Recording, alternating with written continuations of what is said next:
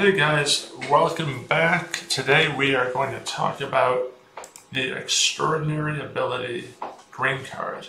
On our homepage, if you click the link, it will take us there. And the Extraordinary Ability Green Card, which is the EB1A category, is extremely popular and desirable and difficult. And the reason, a few reasons, one of the two reasons that it's so popular is that there's no offer of employment required, there's no sponsorship required. You're self-sponsoring on this green card type. And the second reason is that the priority date is almost always current. And let's take a look at what that means. If you Google Visa Bulletin and go to the current Visa Bulletin, you'll see the first category is current among all countries. And this is particularly important to those who were born in countries with a backlog. So India, China are the two top ones that come to mind, and then some Central American countries and Mexico as well. But the majority of those that would really benefit from EB1A are those born in China and India, because look at the backlog. Second category is 10 years for India. So let's take a look at how to qualify for the EB1A self-sponsored green card. On our site, we have a couple assessment options. The first one is a multi-step web form that you can go through. It's about 10 different steps, and it asks you questions and you answer, and at the end, it provides us with information where we can give you an assessment. This new link that we just added kind of allows you to do a self-assessment, and I'll show you how it works. Click on the link, and this is a PDF that you can download and save. I'm just going to use it in this window, but essentially for most people, unless you are a Nobel Peace Prize winner or you've won an Oscar or an Emmy or a similar type of award, you're going to qualify based on 3 out of these 10 criteria. And so what you have to do is figure out which 3 you qualify for. So what we've done in this checklist, you can use this to check. What we've done is put this together, and once you finish it, you can take this to an attorney or multiple attorneys and say, look, this is what I have, this is how I feel I qualify. What do you think? Will you take my case? How much is it? And you have a little bit of leverage because you've done your homework and you're not starting from zero. So within each of these criteria, there are sub-criteria, and we'll go through them in kind of an overview fashion. So let's look at the first one, evidence of receipt of a lesser nationally or internationally recognized prize or award for excellence. So for this criteria, these are the items that you want to gather if you feel that you qualify. If you can get all of them, then your chances of meeting this criteria are excellent. If you can only get 1 or 2 of them, then it's not so excellent. Because the adjudicating officer at USCIS will likely issue a request for evidence asking for the rest. And again, you can kind of download the PDF, make check marks, so you have this to support your petition. And we can see for the receipt of a lesser nationally or internationally recognized prize or award for excellence, you'll want a copy of a photograph of each prize or certificate, a copy of the public announcement, the press release if that's applicable, the criteria used to grant the prizes or awards, very important. The more limiting the criteria, obviously, the better. The significance of the award, reputation of the organization or panel granting the award, who's considered, how many are awarded each year, etc.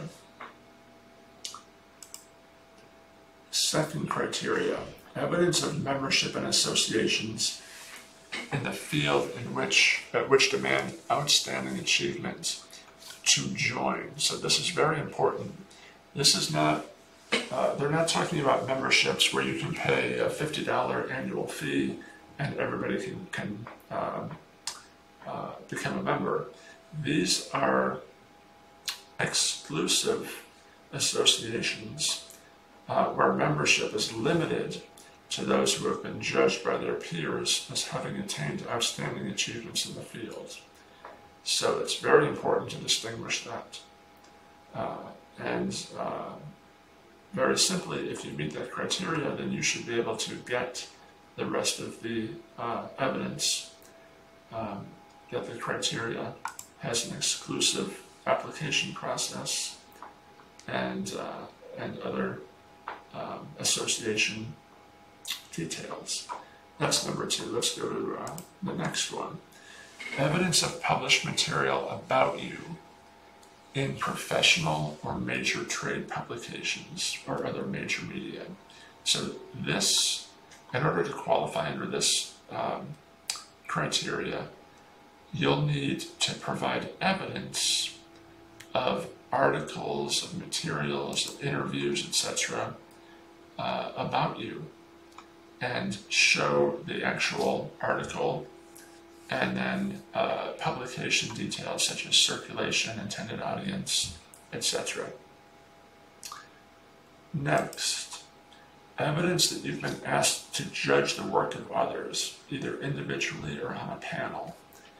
And this is essentially providing evidence from the event where you performed as a judge. The letter of invitation, pictures of the event, maybe a thank you from after the event from the event organizer. Those are acceptable forms of evidence.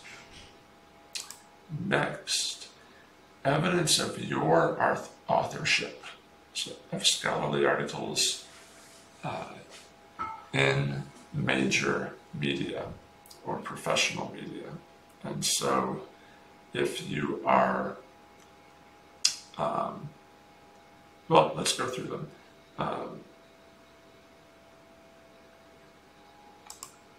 Significant contribution to an article, contracts with companies using your products or licensed technology.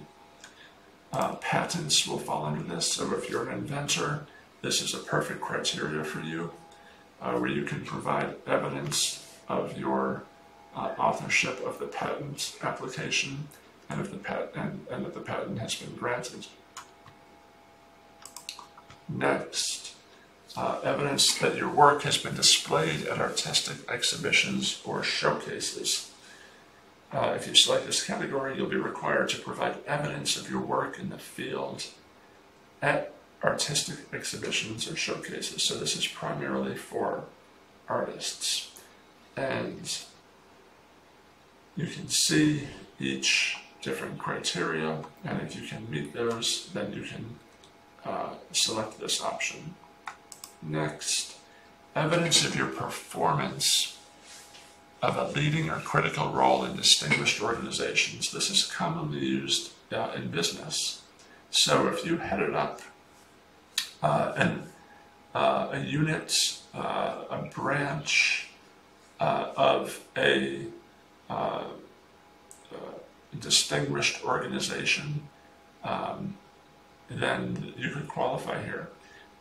And you can read through the different sub-criteria requirements, evidence to demonstrate the distinguished reputation of the organizations, documentary evidence to demonstrate how your role is leading or critical, or was leading or critical for the organization.